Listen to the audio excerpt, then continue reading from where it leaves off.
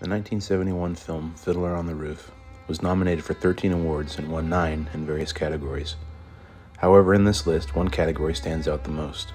For the film, Oswald Morris won 3 awards for Best Cinematography. One cannot help but appreciate the style and texture of cinematography in the film and Morris's masterful use of camera techniques. Director Norman Jewison wanted the film to have a more earthy and realistic feel that would capture the time and setting of the story. To achieve this texture, Oswald Morris shot the entire film through a pair of women's silk stockings. Jewison himself confirmed this fact when he accepted the 1972 Oscar Award for cinematography on Morris's behalf. It is true, he shot the whole picture through a lady's silk stocking. This brilliant use of innovation gave the film a gritty yet warm appearance, which I believe is fitting for the story. Tevye, a Jewish father of 5 girls, lives a poor and simple life in an impoverished village. The film begins with a musical explanation of life in a village that is endured by keeping of their traditions. Yet throughout the film, the audience sees these very traditions lose their appeal with the younger generation. This is especially true in the area of marriage. Early in the film, the local matchmaker, an elderly woman named Yente, tells Golde, Tevye's wife, that she has found the perfect husband for their oldest daughter. Seidel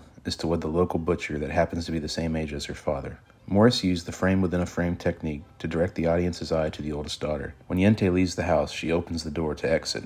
In the background, Seidel can be seen working alongside her sisters. The frame of the door outlines Seidel and draws the viewer's eye to the young woman that will be the first to upset the tradition of the village throughout the rest of the film. This scene is one of the many great examples of visual storytelling that could be seen throughout the film. Upon hearing this news, Seidel tells her lover, Model, that he must quickly ask for her father's blessing before the engagement is made official. Model assures that he will. Morris's use of visual storytelling in this case was beautiful. Tevye rushes around the house in an attempt to get everything settled before the Sabbath begins, and is a little more than annoyed by Model's insistence on speaking with him. Finally, with exasperation, Tevye agrees to hear what Model has to say. The 2 men stand face to face. Seidel stands in the background, watching with anticipation as her lover tries to summon the courage to ask for his blessing. She faces the camera while the 2 men look at each other. The audience sees the profile of the 2 men, framing Seidel once again. After a moment of awkwardness, Model chokes and merely wishes Tevye a good Sabbath. Upon hearing this, the camera zooms, moving past the 2 men and focusing on Seidel's face. The zoom highlights the disappointment that she feels.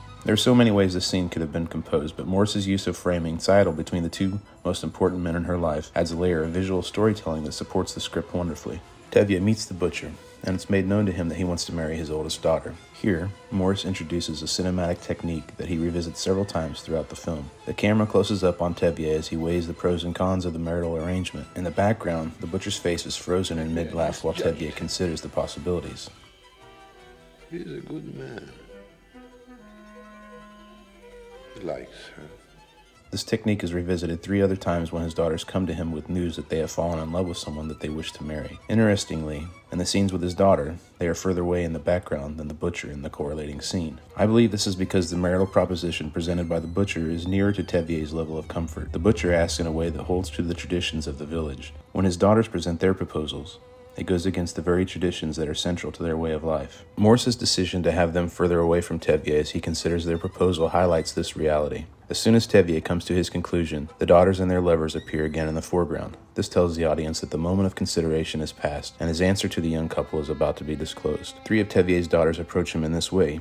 Each of them seems to take Tevye further away from the tradition that he holds so dear. The last daughter to approach Tevye with this sort of news is his daughter Havela. The audience immediately recognizes that there's something different about this proposal when Havela does not approach him with her lover by her side. In the initial exchange, there is no room for consideration for Tevye. Her lover is not Jewish, and for Tevye the idea is not even up for discussion. However, a few scenes later we discover that they married in secret. Tevye is pushing his cart when Golde frantically approaches him and gives him the news. He tells her to go home and states that Havela is now as good as dead to them. When Golde leaves, Tevye sits and imagines how things were when Havela was still a child. Havela interrupts the scene and pushes for a conversation. At one point, Tevye begins to consider the idea as he had done with the other daughters. The audience might expect that he will come around as he had done before, but Tevye flashes with anger and refuses to concede, leaving Havela standing alone in a large amount of negative space on the screen. This was not the film's first use of negative space. Earlier, when his daughter Hadel and her lover Perchik presented their love to him, Tevye gave them his blessing, and the 2 walked away hand in hand into the horizon of negative space. This imagery foretells their destiny as we later discover that the 2 of them will leave the village. In the scene with Havela, the visual elements demonstrates her isolation that will come as a result of her marriage outside the faith. These are only a few examples of the cinematic elements that Morris employed to tell a visual story. There are so many examples to choose from that it's not difficult to see why this won so many awards.